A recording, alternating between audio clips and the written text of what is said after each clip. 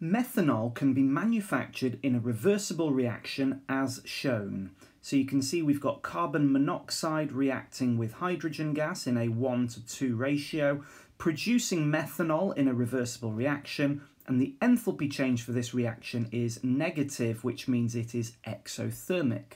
The graph below shows how the partial pressures change with time at a constant temperature. Draw a cross on the appropriate axis of the graph when the mixture reaches equilibrium.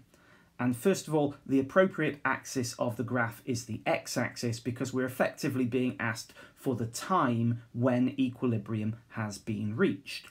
And so you can see that each of the different chemicals are represented. We've got the two reactants, so this line is for hydrogen, the solid line, and you can see that that goes down really steeply at first, starts to level out, and then becomes flat.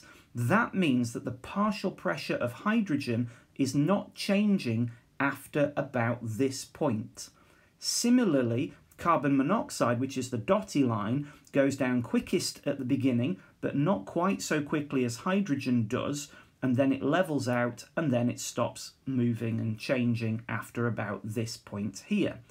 And then the opposite way around for the dashed line for methanol, it goes up steeply, slows down, and then stops changing after about here. Incidentally, the carbon monoxide and hydrogen go down at different rates because of that 1:2 ratio. Hydrogen's partial pressure will go down faster. And so we're looking at about here on the x-axis. It needs to be marked on the line or just below the line, and the partial pressures need to not be changing anymore. In B, we're told that a 0.23 mole sample of carbon monoxide is mixed with hydrogen in a 1:2 mole ratio. That is a very strange way of saying that there must be twice as much hydrogen as there is carbon monoxide. So in other words, we are starting with 0.46 moles of hydrogen. Then it's allowed to reach equilibrium in a sealed flask at temperature T. At equilibrium, the mixture contains 0.12 moles of carbon monoxide. That's gone down from 0.23. The total pressure of this mixture is 1.04 times 10 to the 4 kilopascals. Calculate the partial pressure in kilopascals of hydrogen in the equilibrium mixture. To calculate the partial pressure of hydrogen, we need to take the total pressure and multiply it by the mole fraction of hydrogen gas. And so, since we know the total pressure already, the last but one step that we need to do is to calculate the mole fraction of hydrogen. And the mole fraction of anything is the moles of that thing divided by the total equilibrium moles. And so that means that the first thing that we need to do is work out the equilibrium moles of all the chemicals in our closed system. I always like to structure my equilibrium calculations like this, so either directly underneath the equation or quickly rewrite the equation and set on the left-hand side the initial moles of each of these chemicals. So we were told 0.23 moles of carbon monoxide, and we've worked out 0.46 moles of hydrogen. We haven't been told anything about methanol, so we assume that that is 0 at the start. And then at equilibrium, we've gone down to 0.12 moles of carbon monoxide. This is a change of 0.11 moles. So the carbon monoxide has gone down by 0.11 moles. And so simply with that fact, we can take the initial moles of all the remaining chemicals, look at the change, and work out what the equilibrium moles must be. So for hydrogen, since we started with 0.46 moles of hydrogen, the change for hydrogen is going to be 0.11 multiplied by 2 because of that 1:2 ratio between carbon monoxide and hydrogen.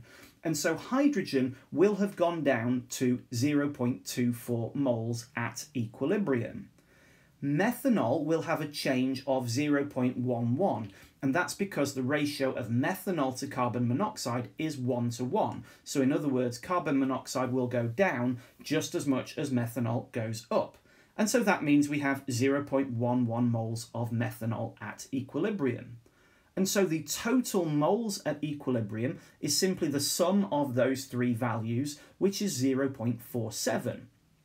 And from there, we work out the mole fraction of hydrogen, that value of 0.24 divided by 0.47, which is 0.511, or just 0.51.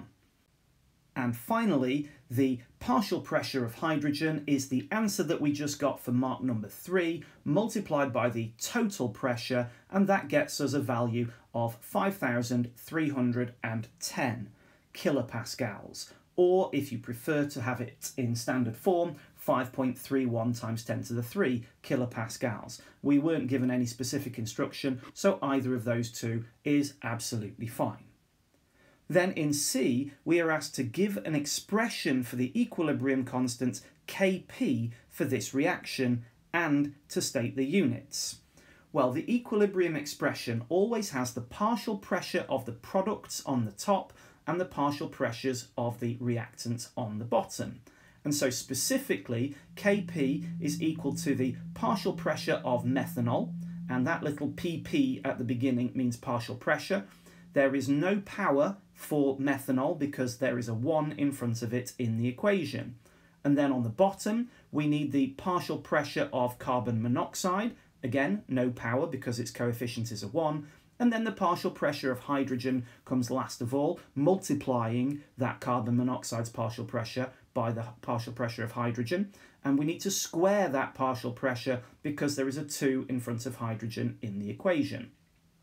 Sometimes it's absolutely fine to put a small p for partial pressure, but I like to use the double P just to make absolutely clear that I'm not accidentally writing the symbol of an element. It is the partial pressure. What you absolutely must not do is use square brackets because that shows that you're getting a bit confused with Kc. The units for Kp in this expression are going to be pascals to the -2 or kilopascals to the -2 to be precise. And to work that out, we have kilopascals on the top of our fraction and then kilopascals multiplied by kilopascals multiplied by kilopascals on the bottom of our fraction. That cancels down a little bit and that leaves us with 1 over kilopascals squared. And because we're not allowed to have two-line fractions for our units, we need to bring that kilopascals up to the top and it becomes kilopascals to the -2. Some more carbon monoxide is added to the equilibrium mixture in part B. The new mixture is allowed to reach equilibrium at temperature T, so in other words, the same temperature as before. State the effect, if any, on the partial pressure of methanol and on the value of Kp. Well, if we increase the carbon monoxide concentration, and carbon monoxide is a reactant, the equilibrium is going to shift to use some of that carbon monoxide up, so it will shift to the right-hand side and it will produce more methanol. And so the partial pressure of methanol will go up. But whilst the partial pressure of methanol increases, the value of Kp actually will not change. There will be no effect on the value of Kp. The short justification for that is that it is only temperature that will ever affect the value of an equilibrium constant.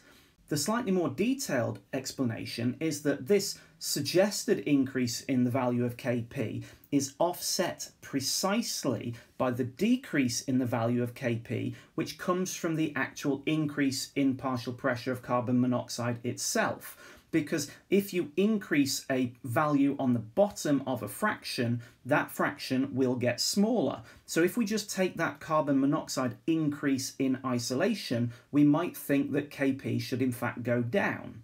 But if you couple that with the equilibrium shifting to the right, which makes us think that the equilibrium constant should go up, those two effects will cancel each other out precisely, and therefore only temperature affects the value of Kp or any equilibrium constant because it shifts the equilibrium without adjusting anything in the equilibrium constant fraction.